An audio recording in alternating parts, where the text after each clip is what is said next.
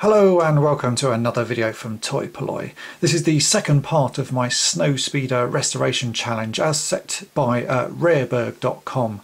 Rareburg's a great site. If you haven't checked it out, follow the link in the description to this video and you can go there and buy, sell and get lots of very useful information on collecting all sorts of things, including toys. You can also check out some of my collection, which I have listed up there for your viewing pleasure.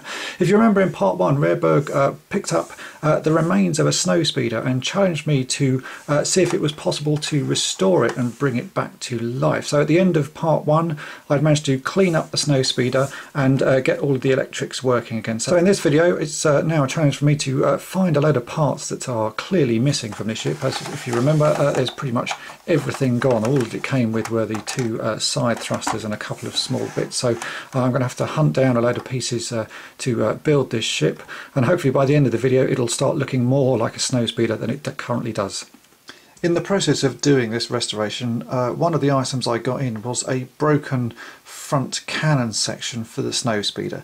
The front and end pieces are fine, and also the grey plastic cover is fine, but the inner clear perspex tube has been snapped, and this is not fixable because it's been snapped in such a way that it's quite damaged and bent, and this wouldn't be very easy to sort of glue this or anything because you'd never end up getting it straight again. So I thought the next best thing to do was to try and replace it. So I went online, I bought some clear perspex rods. As you can see here, these were pretty cheap.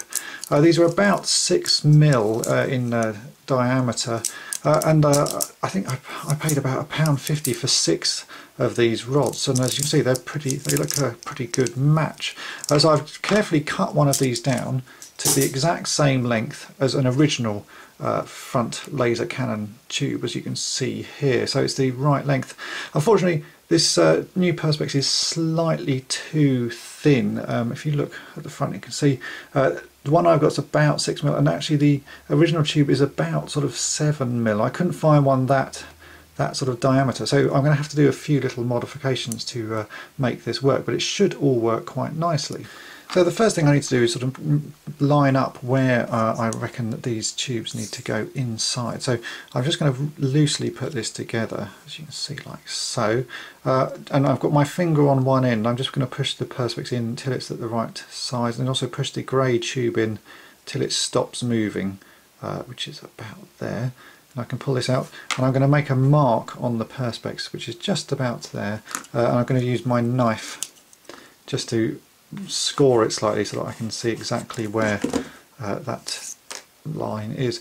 Now what I need to do is to make sure this stay in place, I'm going to wrap this end in clear plastic sticky tape until there's enough on there that if I push this in place it will stay fixed in. So let's go ahead and wrap the tape on.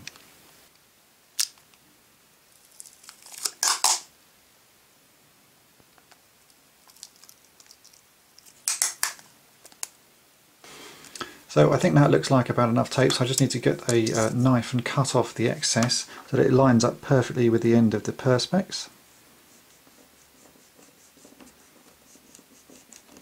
So now that I've cut that end off, I'm actually going to jam it in the wrong way round. The original gun pushes in from the front. I'm actually going to push this in from the back so that it should be firmly held in place. I can also then pull it nice and tight. As you can see, that's gone in quite well, so I can now slot on the grey cowl. That seems to work quite well. So again, we just got this end to fit, and I'm going to use the same technique because this is again a bit loose, so I'm just going to wrap some tape around the end of that, and hopefully that will all be held in place and we will have a replacement gun for a Snowspeeder.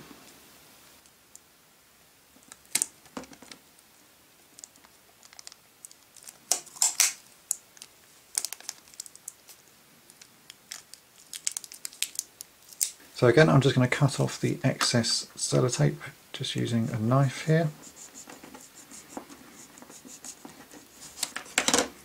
Like so, and then hopefully this should all fit in the end quite snugly like it does. And there we have it. So there's a replacement piece of perspex tubing inside the broken gun, and that's ready to go, and it should light up just the same as the original gun did with the light shining down one end of the perspex.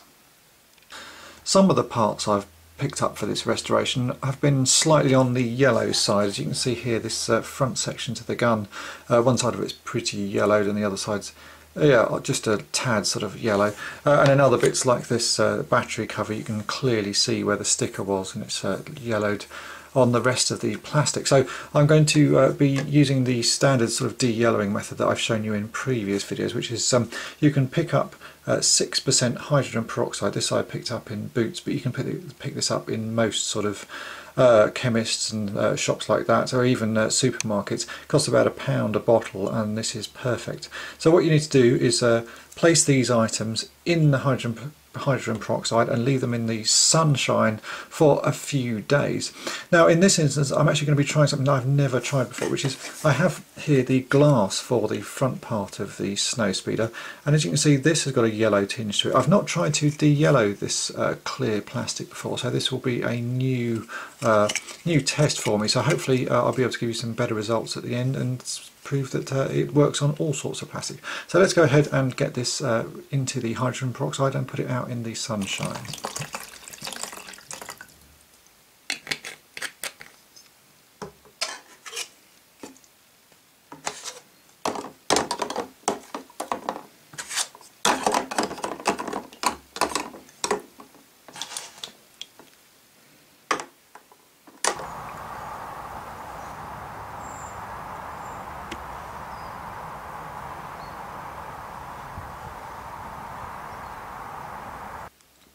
And so here we have all the pieces after 2 days. As you can see, even the clear cockpit glass is looking better. I've never done the clear plastic in the hydrogen peroxide before, but it actually seems to have worked quite nicely. The other pieces like the canopy cover had some sort of fairly minor yellowing around the window holes, but that's all gone. The battery cover, there was quite a clear line where the sticker had been. That's now all back to looking pretty good, and then a few sort of other little bits which were sort of mildly yellowed have come out quite nicely. I also found a rear engine block in the meantime, and I've stuck that in as well because that was a little bit on the yellow side, so that's all looking quite good now. So here we have all the bits I've managed to gather together so far to rebuild this Snowspeeder for Rareburg. I'd like to say a big thank you to the toy fanatic who sent me a few bits that I was missing. That's very kind of him. He received a toy-polloi badge in the post for his kind donation, and I'm still missing a couple of little bits, so if anyone else can help me with some spares then do please get in touch. I still haven't found a second one of these, and I do not have the harpoon or the harpoon attachment, so if you can help me out I'm happy to trade items or even send you some toy-polloi badges, so please get in touch. So let's go ahead and we'll start putting this vehicle back together. We'll start with some easy bits first, just to get sort of clear some space on my desk here. So first up, I picked this gun up off the internet. It cost me £2, so that's not bad. So again, that just slots in the back there. This I already had in my spares pot, and I was sent another one by the Toy and Queen collector, but I decided to use the one I had originally because it was in slightly better condition. So let's put that one back over the battery cover. The glass actually came with the ship and it wasn't too yellowed, so I can just stick the rear glass straight back in. Nothing needed doing to that. That just clips in place on the back there. The cockpit and the cockpit glass were an internet buy from a website, so that's pretty good. Not too bad a price either, so I'm happy with those. So that can go in place there. This is the only rear jet I've managed to find so far, so we'll slot that back up into the back there, just get that in place.